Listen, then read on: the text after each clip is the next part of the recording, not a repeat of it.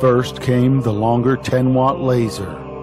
Then, seemingly out of nowhere, Longer released the 20-watt laser. And now Longer's come out with the B1 30-watt laser.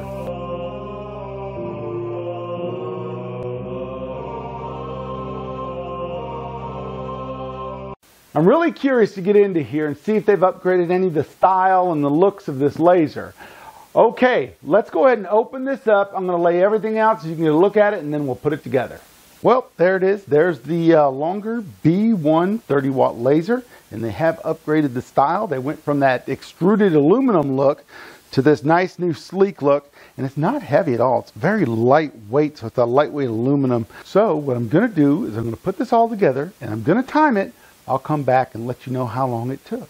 Before I start putting this together, I just want to point this out. They've actually gone to having the steps on their bags, kind of like a Tezzer did. That's awesome. Great job, Longer. Great job. All right, first thoughts. I got it done in 24 minutes and 22 seconds. Almost 23 seconds. So not bad. I had to go back and I skipped a step. And the reason I skipped a step was because the directions do not flow. But that's okay. That was my fault. You can see it says 1, 2. Well, 3's over here. I went down to 5, 6, and then realized I'd missed a step. Went back to 3 and 4. Then did 5, 6, 7, and 8. Boom. Done. Only took me about 5 extra minutes. Before we get started, I want to go into some of the features. So let's go ahead and do that right now. As I said before, it's no longer extruded aluminum posts. It's actually a very sturdy machine, but it's lightweight. Bold move by Longer is this power cable going directly into the machine. It now hooks up via this cable to the air pump. They've done away totally with the Y cable. The laser head has a strong 33 to 36 watt optical output power. It has a 6-core laser technology in it. The B1 has a thinner and longer focal length of 50 millimeters, but its cutting capacity is 20% stronger compared to other lasers. It can cut 25 millimeter basswood and 50 millimeter black acrylic by multiple passes. It has a large work area of 450 millimeters by 440 millimeters. The B1 is equipped with a new 32-bit motherboard, which allows engraving speeds up to 36,000 millimeters per minute. The new silent stepper motors help to reduce noise during operation. The air assist pump can automatically be turned on and off through light burn. It now has X and Y axis limit switches. It now has 8 different safety feature protections, which I hope I don't have to use. And those are move, flame, offline, motionless, security lock, eye protection, emergency stop button, and 0 reset. It has a kickstand for focusing the laser, which they are calling a focus position bar. Finally, I just want you to know that it claims to be able to be used with 1,000 plus materials.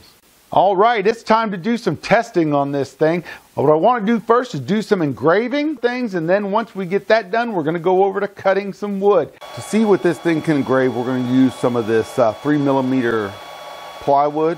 It's birch plywood, and I've got the test all set up. By the way, if you're looking to find a test so you can test your wood cutting and your wood engraving, you can do that right from Lightburn. There's a bunch of videos out there on YouTube that show you how to do it. You don't have to go find one yourself, but I will include one in a link down below just in case you don't want to make one up.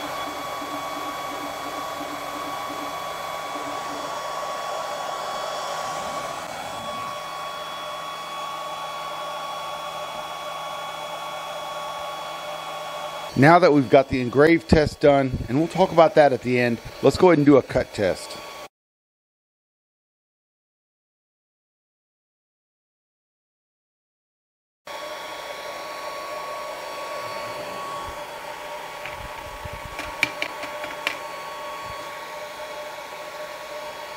So that's all we're going to do. We're going to stick with cutting and engraving on the 3 millimeter plywood. It's birch plywood.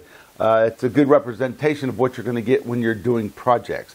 So After we're done with the engraving and the cutting, I'll go into the good, the bad, and the ugly. I'll give you my pros and cons of the machine, and you will see where it fares, and I'll give you my opinion of the overall machine. All right, let's start with the engraving right here. You can see it actually did really well on the engraving. I did set it too high. I should have probably done half of this with the lower powers. But overall, it came out well. Right in the center of this is right where the engraving should have been. So I know exactly what I'm going to do when I set it to when I'm doing my engraving on my projects. So overall engraving, it did very well. It was very fast too. So that's a plus. That's the big thing about these stronger lasers. You can engrave faster, you can cut faster, you can get done quicker, you can pump out more, and you can make more money. That's the key to the stronger lasers. Do you absolutely need a 30-watt laser? Depending on what you're doing and how fast you want to get done with it and you want to pump stuff out. You may want to supplement your 20 or your 10-watt laser. So, yeah, it's all up to what you need in your business.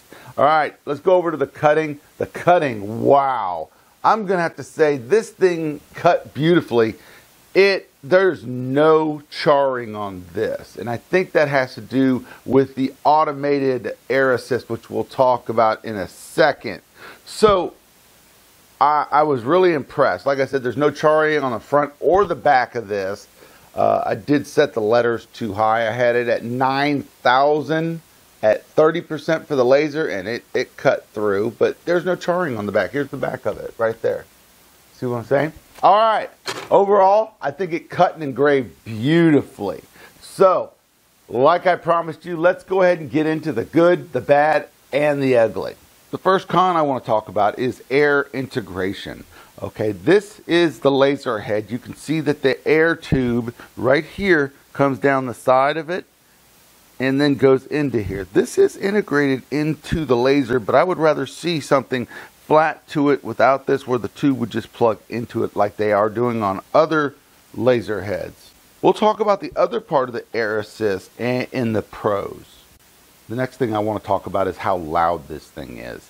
They must have taken a turboprop fan from an A10 to put it in this thing. This thing is loud. I wish they would figure out some way to muffle the noise from this. There has to be other fans that are quieter. I understand you have to have airflow and make sure you got to keep the laser cool, but this thing is loud. You heard it throughout the video. All right, let's talk about this power head and how it's mounted on here. It's mounted on with 4 screws back here, but they're about a ½ inch long, and they've got these plastic parts to it, and it lets it do this. I don't know, it's designed that way. It's part of the design. I guess it's because it doesn't want to be too rigid, but in my book, I don't like it. It annoys me, and I'm not sure why, but I'm going to call that a negative.